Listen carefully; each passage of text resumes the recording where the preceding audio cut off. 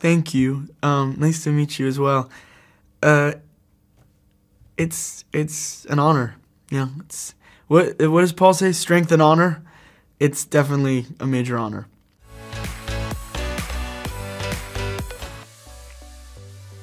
I learned countless things every day on this production. I think one of the great joys of this job is that every single project, every story is completely different. It's unique, and so if you're open to it, you're learning something new every time. Denzel is a master. He's one of greatest actors, and working with him was just an utmost pleasure.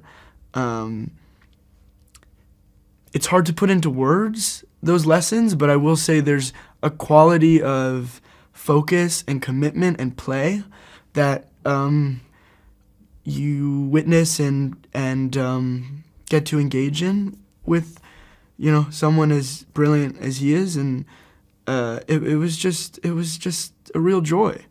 You want to stay open to all of it and keep finding new ways, show things that have never been shown before.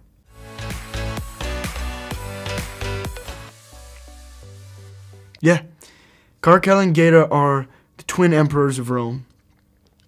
Rome is not so happy with them at the outset of this film. They're not so happy themselves. They're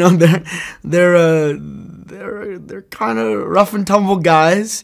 They love each other, they hate each other, and they have Lucilla almost imprisoned at the outset.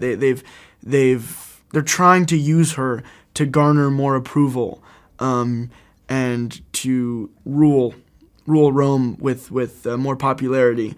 That's how it begins, and then a lot starts to challenge that, and things get even messier and more exciting from there.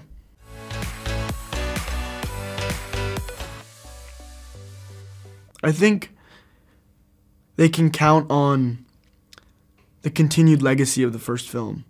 There is no one more equipped to direct Gladiator 2 than Sir Ridley Scott himself. He's been thinking about the story for over 2 decades. He's wanted to make it, but he was only going to make it if he could do it right.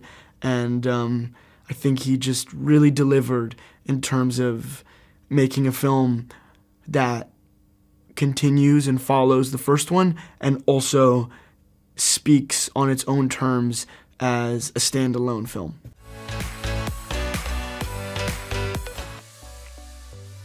I think you have to trust your director. So as an actor with the maestro Ridley, he carries that legacy.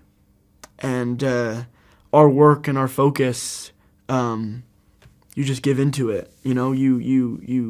I guess I'll tell you this, like I felt the responsibility every day, and you try and use that feeling as a catalyst to do your work.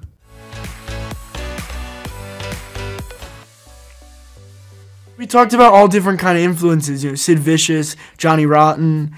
We even talked about the cartoon characters Beavis and Butthead. So it was a very wide-ranging references in terms of the people that inspired our portrayals of Karkel and Geta.